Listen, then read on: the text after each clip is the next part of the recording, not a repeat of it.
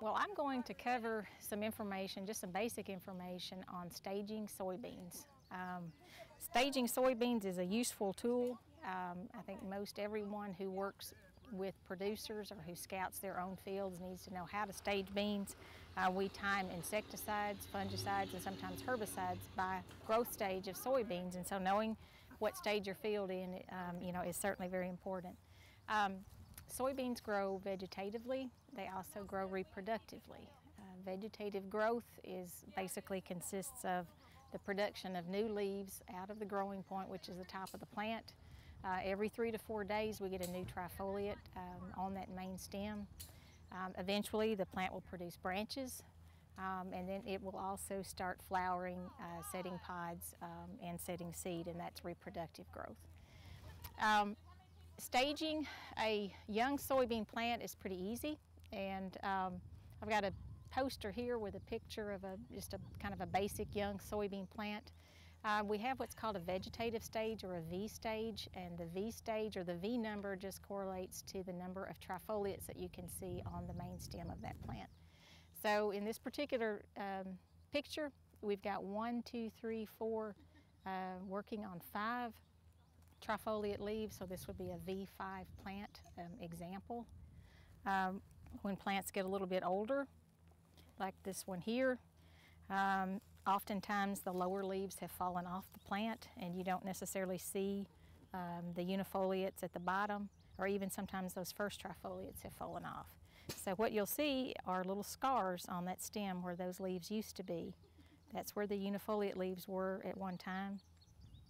And then this was where our trifoliate was. We have a branch coming out now, but that's where we would start our trifoliate count on an older soybean stem.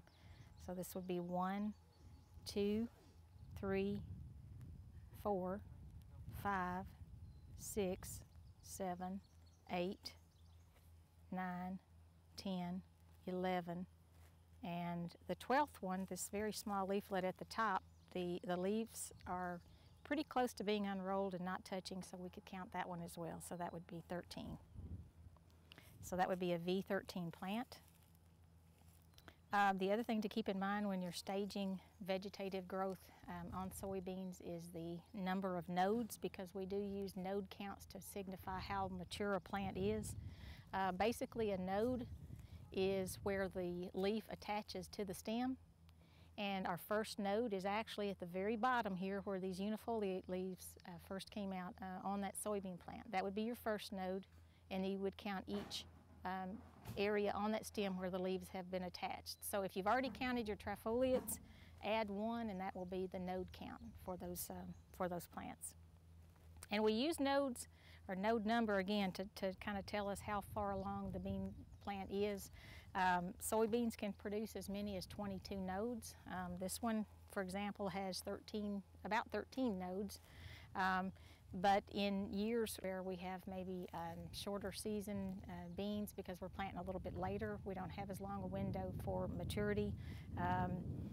We can have probably 15, 16, 17 nodes total. So this one's getting pretty close to being finished as far as the number of nodes that it's going to put on before it stops growing.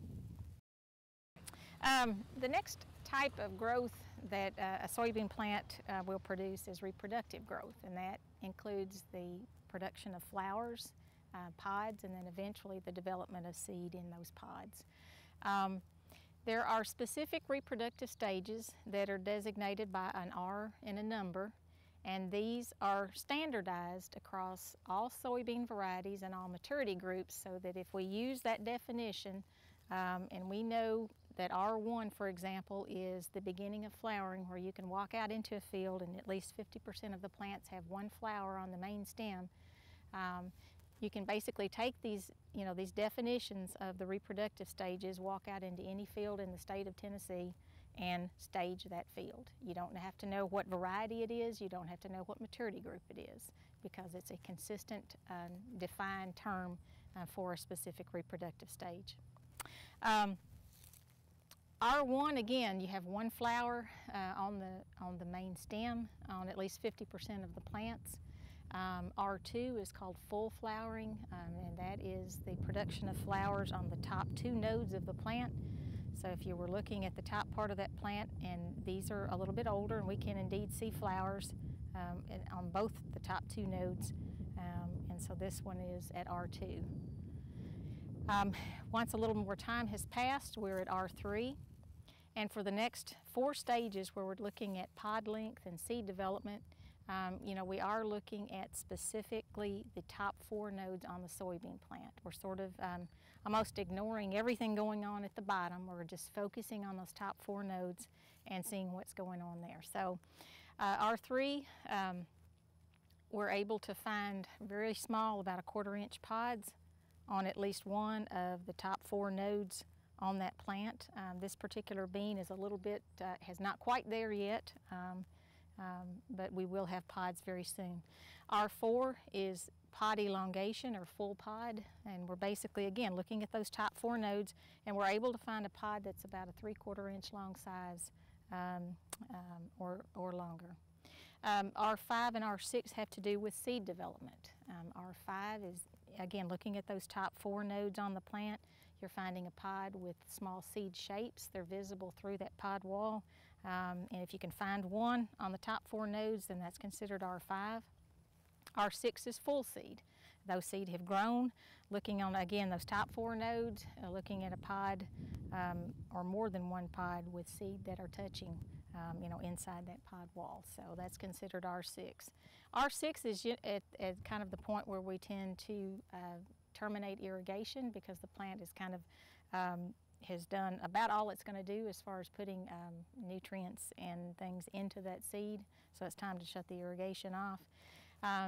Then we will go through maturity, where pods will start to change color. R7, then R8, you've got a plant that's primarily brown, with brown pods, almost ready for harvest.